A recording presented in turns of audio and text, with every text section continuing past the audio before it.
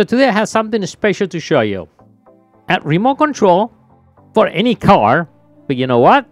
It's actually a spy camera. Yes, it's a 1080 camera right here. It can record up to 6 hours. It really looks like a remote control. All right, to start a car. Even comes with the keychain. Supports up to 128 gigabytes of memory. And it's a cool resolution and a good value. So let me show you that right now.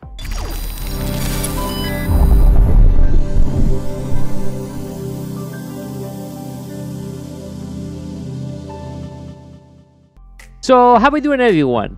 I'm Dario. This is MediaBoxEnt. Well, always we bring you the latest in technology, and today the technology is a cool spy camera. I see we bring a lot of cameras to the channel. Check this out. So it really mimics like a remote control for a car, right? It starts, open the trunk, and that's pretty cool. Now the keychain. So what you have to do is remove those screws, come with the screwdriver, and now boom, put it there, and then now you have the cool keychain. Comes with the USB cable. By the way, it's not only charging, it's a data cable, so we're able to plug in and pull the files out of the remote control without removing the memory. By the way, it came with 128, and if not, we have the thumb drive right here and instructions. So check this out. So the camera is pretty much hidden right over there. It's like an infrared type of thing, so you cannot even see it. So pretty simple. How this thing works: you're gonna press the power for about 3 seconds. It will blink 3 times, and it goes to a standby mode. So that's ready to record. You want to start recording? Open the trunk. Blinks, light is off, so there is no indication anything's recording, and right now it's recording. You want to stop recording? You press once again. So now videos are in the blocks of 5 minutes. It will record in a loop format. So eventually when the memory is full, it will go back and delete the first video you recorded a month ago. Now, motion sensor, no problem. Press the unlock key, blinks red, now it's motion. Leave it right there. Somebody passed by something, and it automatically starts recording and records at 1 minute blocks. Then automatically stops. You want to stop the motion sensor, press that once again, and it goes in a standby. How simple is that? Now, resolution wise, well, let's do a test. We start recording right now. So how we doing, everyone? I'm Dario. This is MediaBoxEnt, and today I show you this pretty cool remote control spy cam. Let's stop this up. That's it. So now, memory. Let me, we can leave it off. Automatic detects when you plug it in a computer.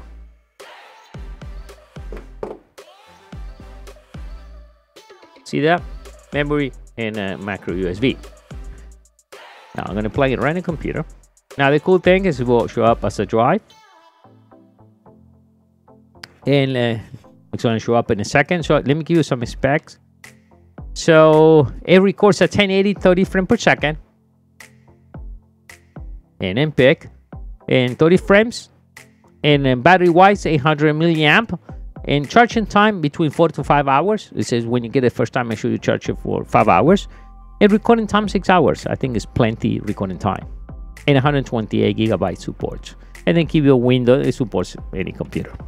All right, plug it in, automatic pops the drive. So when I plug it in, this is what pop up. Now, time. Do you want to edit the time? No problem. Click right there. Let me bring the file. Pretty simple, straightforward. If you want to stamp the information, just follow that information right there. Just put the year 2023, today's day, and time, and then click save it. Then unplug it, plug it back again, and when it restarts again, it will read that time you install there, and that's it. Maybe there is a minute off the time you save it, and then that you restart it. And that's the only thing you want to do. If you don't want to do any timestamp, you just click no, save it, and done. Video. It's right there. So let me go and play the video for you. We start recording right now. So how we doing, everyone? I'm Dario. This is MediaBoxEnt, and today I show you this pretty cool remote control spy cam. So what do you guys think? I think it has a great solution. Seeing that it's a small device, 6 hours, 128 gigabytes, great sound, and really looks like a remote control. So I think you got it. If you look into a spy camera, I think I had it right in my hand. Now, pretty simple. How you guys get one of these things? I'm going to leave you links right below this video. It's going to be an affiliated link. But like always, you always pay the same price if you click the link. Guys, I'll see you next time. Leave me a comment and goodbye.